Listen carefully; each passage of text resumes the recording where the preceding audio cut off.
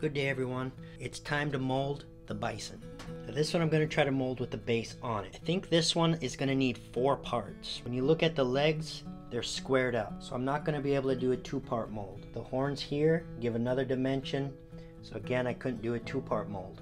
So what I think I need to do is put a plug in between on the legs, another plug bracketing the horns, and then the 2 halves.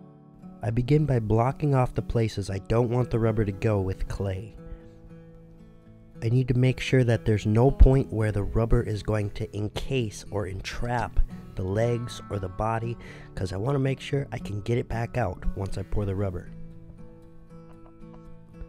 Some people like to encase the entire thing in rubber and then cut around all the places like this, but I don't find that to be very precise, and I think cutting is kind of difficult. So when I add the clay, it just gives me a precise parting line where I know it's going to part in the right spot.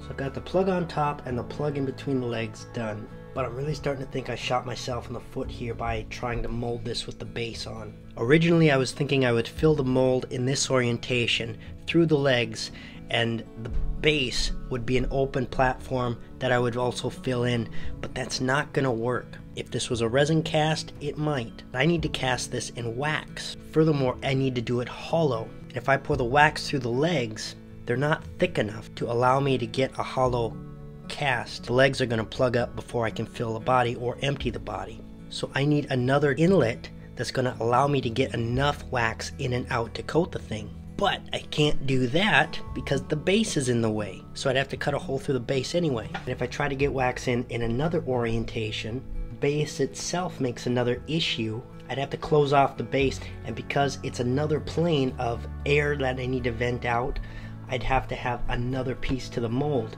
which is a pain. So I think I have no other choice but to try to remove the base from the Bison.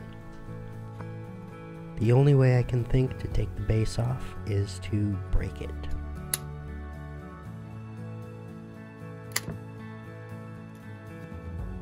A little bit of the hoof broke off.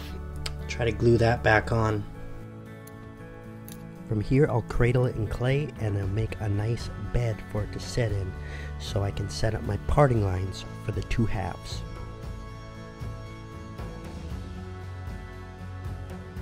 It looks to me like I'm going to need an extra plug around the tail for it to come away freely. I need to make sure that all the clay is packed as tightly as I can so there's no cracks or seams for the rubber to leak into. Then I'll square off the edges and put up the sidewalls for the box. Then I'll close off any cracks along the sides of the wall. For the horns, I'm not going to completely vent them, I'm just going to give them a place for the air to get out of the way. For keys, I'll take my ball stylus and make an impression into the clay. It basically turns it into a big Lego, so it locks right back into place when it's time to put the 2 halves together.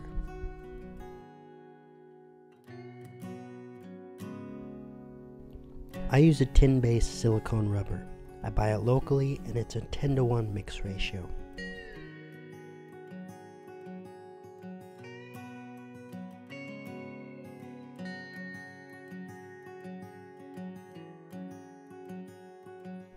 Once it's cured, I can start clearing away the other side and get ready to pour the rubber on the second half.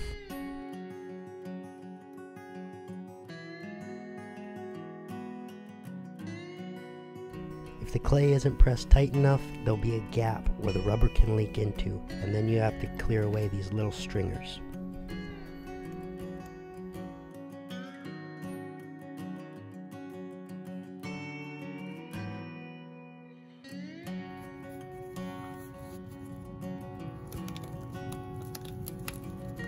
I was hoping I could clear away the clay without separating the 2 halves, but it's just too hard to access, so I just had to separate them anyway.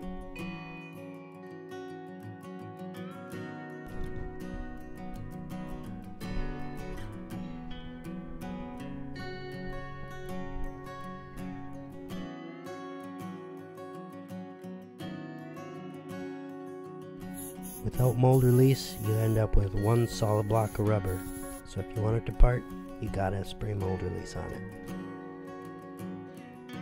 I was thinking I needed a little extra flexibility for these plugs, so I used a different kind of silicone rubber. This was a mistake. It turns out the two rubbers were not compatible with each other, so I didn't get a good cure set with this different kind of softer rubber. I don't know why, but this is just covered in slime. I don't know what that is.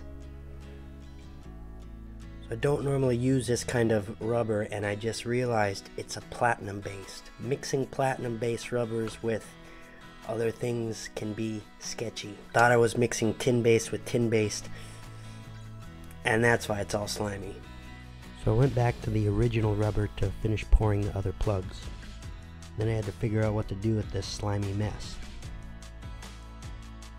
I asked around and was told that if I use some isopropyl alcohol, I can clean off the silicone slime and start over.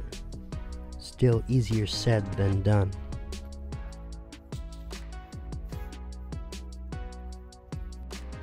But once cleaned, I just filled it with the original rubber, which I should have done in the first place.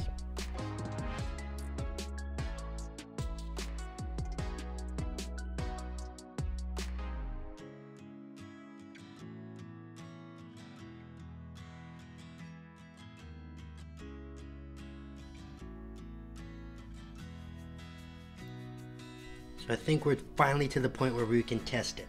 It ended up being 6 pieces. We got the 2 halves, a plug for the horns, a plug for inside the legs, and 2 plugs for the outside of the legs. So in theory, everything should fit back together and lock in place. And I cleared vents for the feet and the tail.